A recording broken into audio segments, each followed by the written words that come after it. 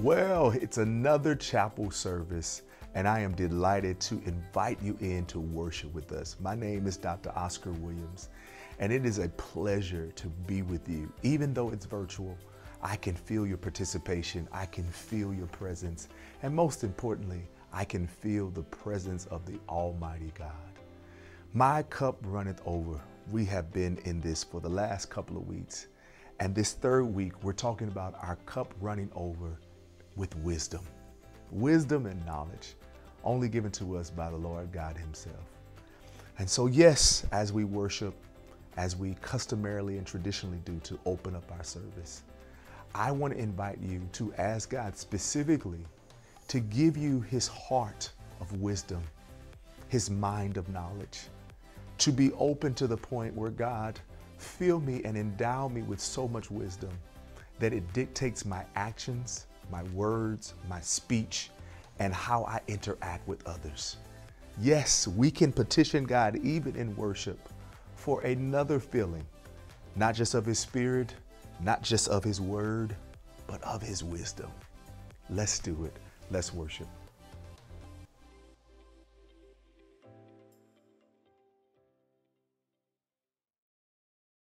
Lord, now that we are in the third week of October, we bring attention to the wisdom that you have given us. We know that there is a connection between the Word of God and wisdom in the believer. For the Word of God reveals His plan for us. Therefore, we thank you that you have filled us up with your Word, and because of that, you have granted us wisdom. Lord, we also know that wisdom is the principal thing. So we are to get wisdom, and with all thy getting, get an understanding. Lord, as we seek to grow in wisdom, help us to flee ignorance and offense, and rather to get an understanding in all that we do. And Lord, we ask that you continue to give us the grace to put into practice sound judgment, even as we seek your face and learn your ways. Now we thank you for wisdom, for your word, and the Holy Spirit coming into our lives, coming alive and being active to serve as a roadmap and a compass for us. It is in your name that we pray. In Jesus' name, amen.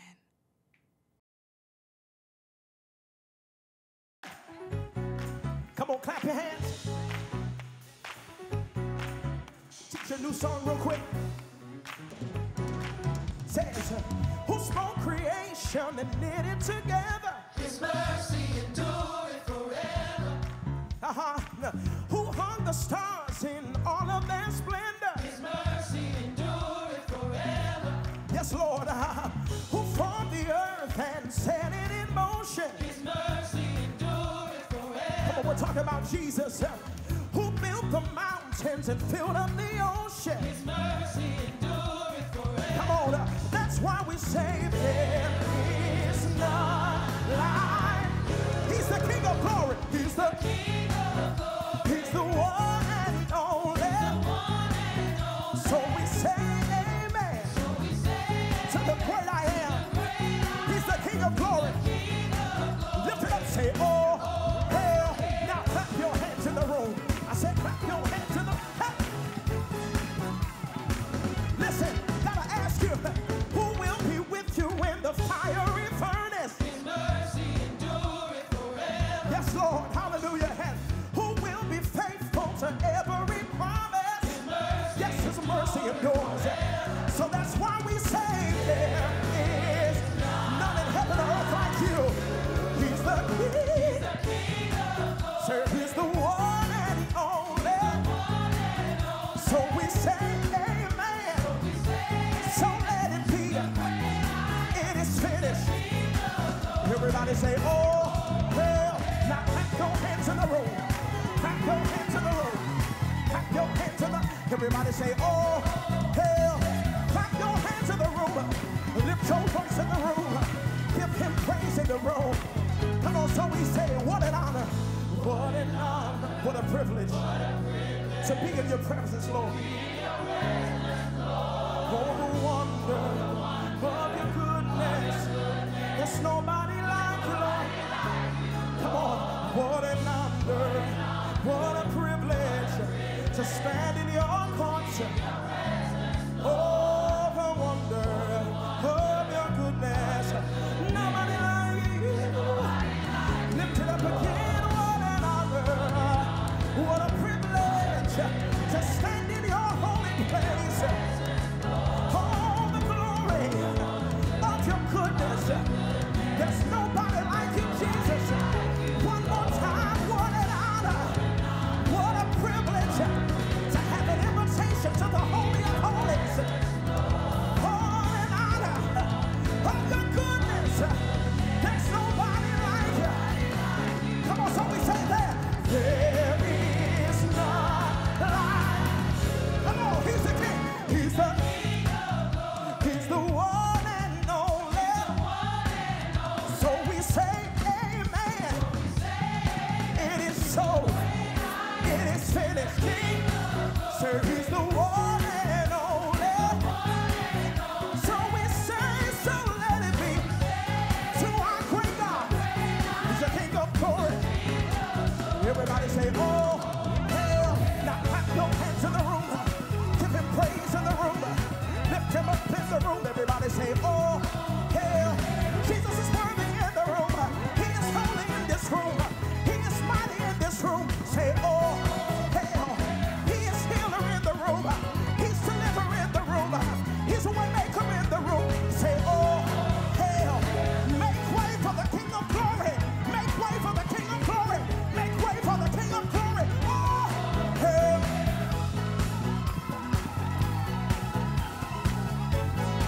Somebody make way for your King.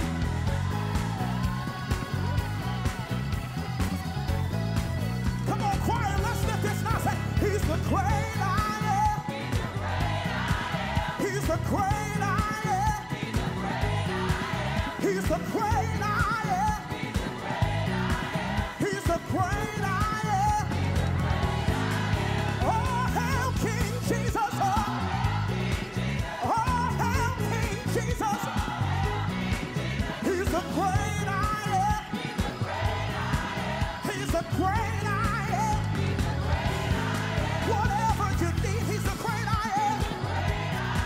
Whatever you're searching for, he's the great I am. He's the one who is and was and is to come. Is and was and is to come. Is and was and is to come. Oh, hail King Jesus. Oh, hail the Lord of glory. Oh, hail the God of creation. Oh, hail the one made flesh. Oh, hail King Jesus. There is nobody higher. You have the name above every name. You got the name above every name. Everybody clap your hands. Hey, you ought to clap till you feel happy. Somebody needed to be reminded that Jesus is still on the throne. Everybody say, oh, hell.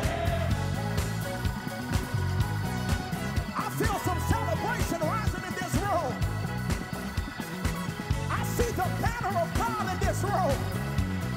I believe that banner says victory. Oh, hell. I believe that banner says breakthrough.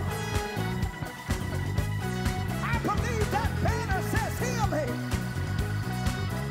Last time, everybody say, oh, hail. Now somebody hail your King. I said hail him.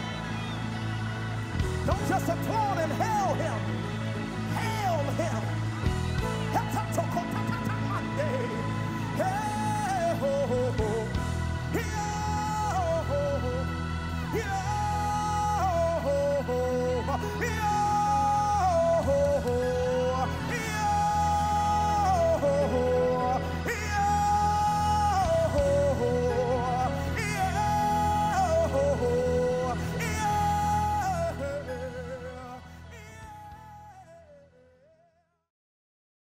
Now, let us bring our empty souls, our thirsty minds and hearts to the wellspring who is God, and allow for him to fill us once again with his presence.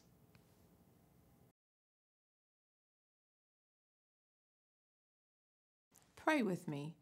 Dear Lord, we confess that without you, we have no sound direction on how to make the right decisions for our lives. Confusion and anxiety begin to overtake our hearts when we try to figure out everything on our own. But you, oh God, you know our ends from our beginning as our Creator. Every day of our lives was recorded in your book before one of them had even taken place, according to Psalm 139:16.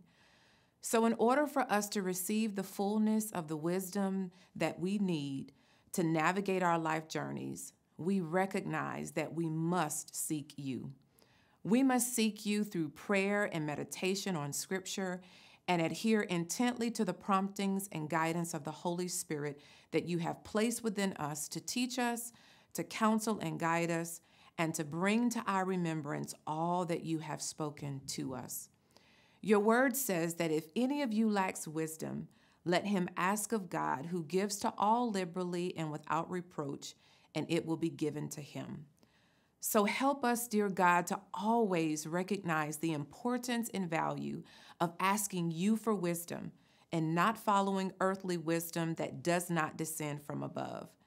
Your word also says in James 3 that kind of wisdom is earthly and sensual and demonic.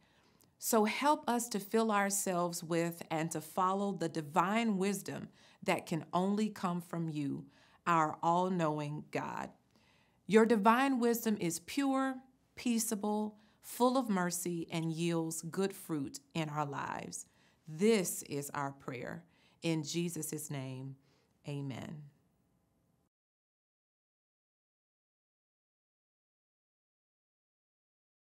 Our Old Testament reading is coming from Proverbs chapter 1, verses 1 through 5.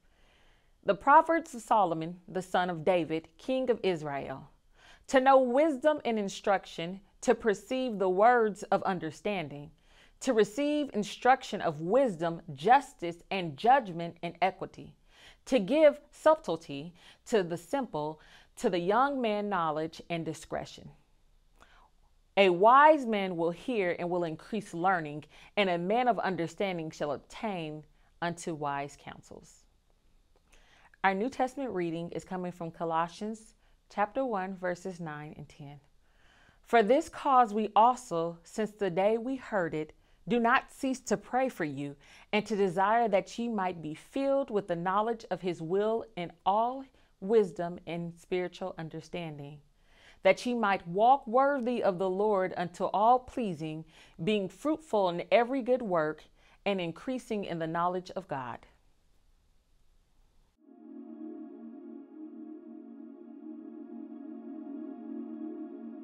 Good day, students. Welcome to chapel. JDS. Listen, I'm so glad you tuned in. Jakes Divinity School has designed a chapel to bring greater intimacy as well as education to provide inspirational fuel to build you up. Today we're going to be talking about Psalm 23. You know, it's a famous psalm. The Lord is my shepherd, I shall not want. He makes me to lie down in green pastures. He leadeth me beside the still waters. He restoreth my soul. He leadeth me in the paths of righteousness for his name's sake. Yea, though I walk through the valley of the shadow of death, David says, I will fear no evil. Why? Because thou art with me. He says, your rod and your staff, they comfort me. He says, thou anointest my head with oil. But today we're going to focus on this last portion. My cup runs over. Psalm 23 culminates in this profound expression, my cup runs over. The poet here has reached a crescendo, an opium, if you will. He can mount no higher. The psalmist seeks to express the blessedness of his condition in having the Lord as his shepherd. The reader can feel the psalmist's inadequacy in expressing all that Yahweh has done. The writer is conscious of the inadequacy of the human language to fully express divine benevolence. In other words, David has no other expression but to say, my cup runs over. His psalm cannot reach the height of the great argument, nor can his soul, though enlarged with gratitude, been able to compass the immeasurable gifts of grace. Therefore, in holy wonder, at lavish superfluities of Yahweh's mercy, David cries, my cup runs over. In this short but most expressive sentence, David seems to say, not only have I enough, but I've got more than enough. Isn't that what we need? Isn't that what we want? I possess not only that I am capable of containing, but I inherit an excess of joy and love and peace and abundance, a redundancy of blessing, an extravagance of favor, a prodigality of love. My cup runs over. Today we're going to explore the most important content that has filled this cup to the point of running over. This is the cup of wisdom. The cup is full of wisdom. The fullness of wisdom is on the inside of this cup. Now, what is wisdom? Wisdom is what to do with information. Wisdom is when God gives you an answer to a problem or a situation that you would not otherwise know how to handle. Let me ask you a couple of questions. Who are you? Where are you going? And what has God called you to do or to be? Because for David, this is the most crucial thing he ever wrestled with. Wisdom. How to attack Goliath. Wisdom. How to deal with the rejection of his father. You remember that David was rejected by his father. About 1 Samuel chapter number 16. 1 Samuel chapter number 17, he kills Goliath. But this is after the rejection of his father. Jesse forgot his father's name was Jesse. Jesse forgot that he even had an 8th son. The prophet Samuel comes to the house to anoint the king with oil to find a king. David is forgotten. On the backside of the desert, a shepherd himself tending to sheep. His father forgot that he had a son. The oil would not flow because it wasn't for his older brothers. It was for him. So when I ask you, who are you, where are you going, and what does God call you to do or to be? I want to deal with 3 basic things. I want to deal with your call, your conflict, and your character. The call of God comes loud in everything you face. If you're listening to me right now, you face some immeasurable things in your childhood, some great challenges, but I'm telling you that you are chosen to change the atmosphere, but you cannot do it without wisdom. When David says, my cup runs over, he's saying, I'm so blessed that there's enough on the inside of this cup to sustain me for the rest of my life. And oftentimes we don't hear the call of God spiritually or even naturally because we're going through so many different things. I call this the conflict. The call of God is often interrupted by the conflict of your current situation. The conflict is the battle between your flesh and your spirit. The flesh and the spirit, they constantly war one against another. So even though that you know that God is calling you to do something greater or better or to be somebody that you've never even seen before, your call is littered with conflict. How you handle the conflict will determine whether or not you rise to the full height of your potential. All of us have this great potential, but we don't often perform at the level of our potential because in between potential and performance is pain. How you handle the pain, how you navigate circumstances and situations will determine whether or not you receive the call and rise to the occasion by overcoming the conflict in the middle of your life. In this psalm, David is really expressing, though I face death, God's got me. Though I seem like I'm a sheep who sometimes have been led astray by things that I shouldn't have been led astray by, God is still my shepherd. Those are amazing all by itself. The protection between death. He restores my soul. To have your soul restored is amazing. He leads me beside still waters. That means that I have peace. He says, thy rod and thy staff, they comfort me. It's even comfort during times of bereavement. But the opium of this text is about the cup. The star of this psalm is the cup. Inside of the cup are so many different things. I want to focus on the wisdom portion of it. If you're listening to me right now, you're facing something that you're not quite sure how to handle. Whether great, whether small, whether medium, whether tall, you're facing something where you're going to have what I call it God job security. God will always allow you to face a situation that you need to seek him for his help and his guidance. The Bible says in Proverbs 4:7 that wisdom is the principal thing. In other words, the great principle of this psalm is about the wisdom on the inside of the cup. Now, when he says my cup runs over, this means that God's going to bless you so much that you're going to have every answer you need to the questions and the problems in which you face. So we talked about the call, which means you've been called. Everything you've gone through in your life is an indication that the call of God is on you to be greater, to be better, to reach your highest height and your deeper depths. God is calling you. Now, it'd be different if your friend were calling you. It'd be different if your manager were calling you. It'd be different if your clients are calling you. But God, the Almighty, is calling you. God, the Omnipotent One. That means he's all powerful. God, the Omniscient One. That means he's all knowing. God, who is omnipresent, which means he's everywhere at the same time, all the time, anytime. The powerful God of the universe is calling you. Now, why would God need you?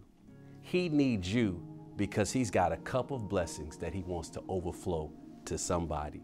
It might as well be you. When David says, my cup runs over, before that, he says, you prepared a table before me in the presence of mine enemies. In other words, you're going to be able to eat and dine while people that don't even like you or seek your demise will watch you be blessed. But the real blessing in the cup running over is that you don't even have to drink from the cup. You're going to be drinking from the saucer because there's going to be an overflowing abundance of wisdom and prosperity. Know that you're called. Number 2, the conflict. The conflict is no match for where you're going. I reckon that the sufferings of this present world are not even worthy to be compared with the glory of God that shall be revealed. You just need to know how to navigate the situation you're facing right now.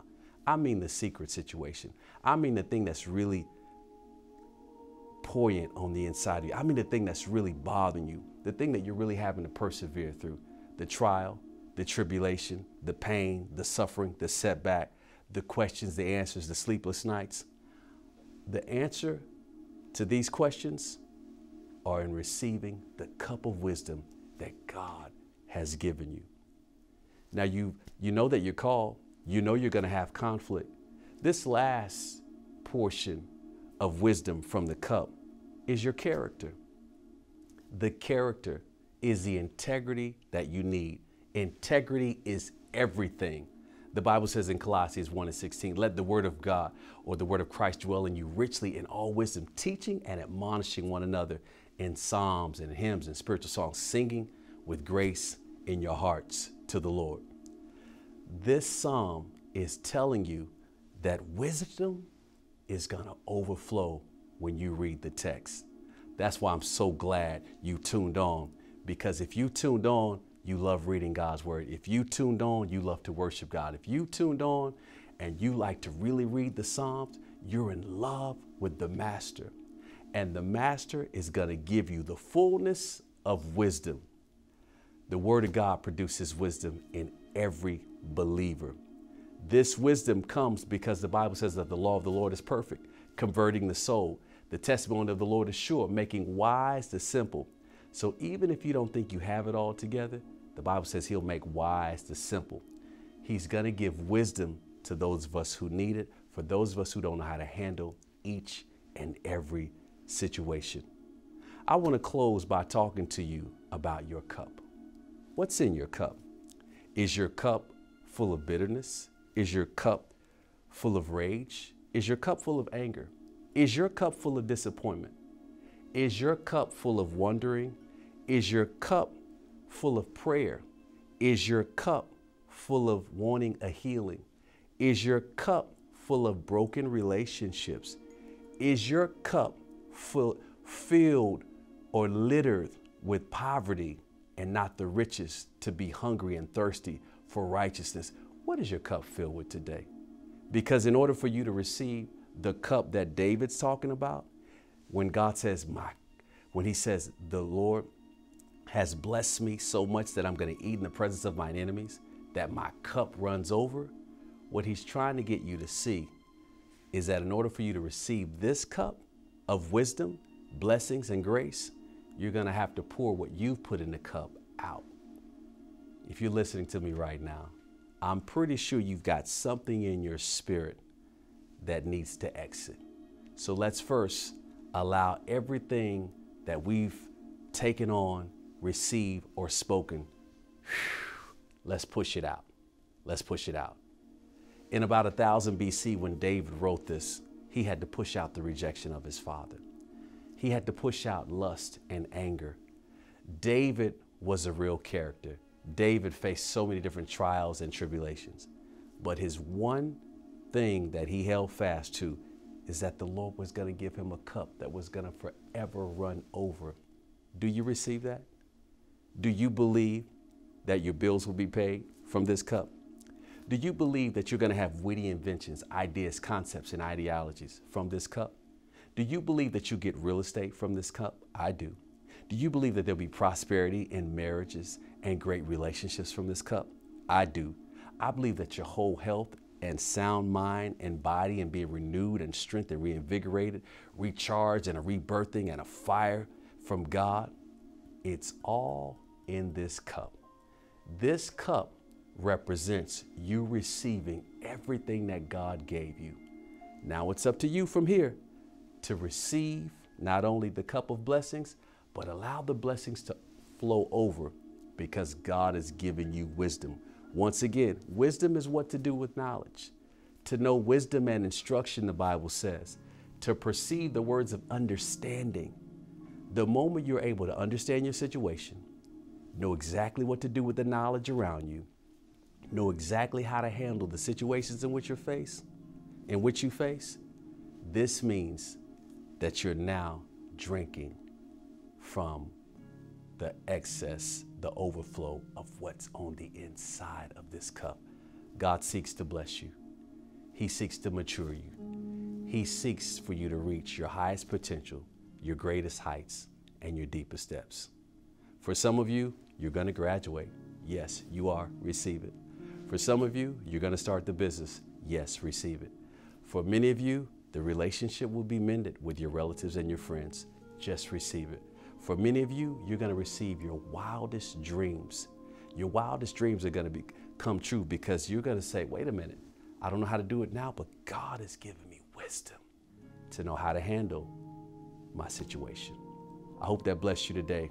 I want you to have an amazing year. Fellow students, I look forward to seeing you in the near future. God bless.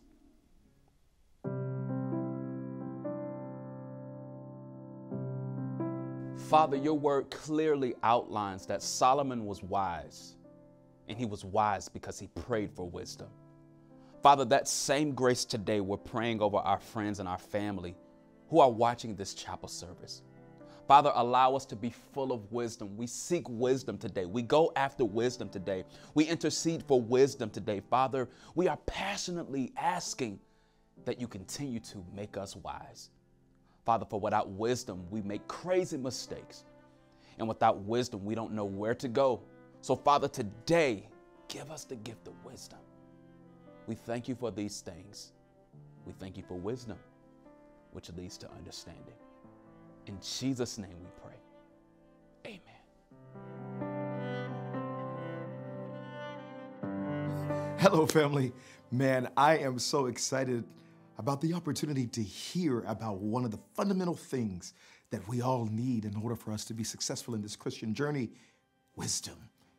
And then to hear how our lives can be filled with this wisdom. Oh my God. I'm so ready to release us all so that we can go and practice the wisdom that God has given to us today and the wisdom that he gives to us every day. Let's pray. Father, I pray for my brother and my sister, and I confer a blessing upon them, Father, that their hearts and their minds would be open to receive the wisdom that you are willing and able to impart to us daily. I pray that you would help us not to live this life, make decisions, make choices, operate in things and behaviors without fully being filled with your wisdom. I pray that your wisdom will come to us and that our hearts would be open to receive it, our ears would be open to hear it, our eyes would be open to see it, and our lives would be enriched by it. It is in the name of Jesus that we confer this blessing upon your people. Amen. And thank God. All right, my brother and my sister, let's go forth in peace, excited to operate in the wisdom of God that will help us to become successful in this Christian journey. Until we meet again, peace to you.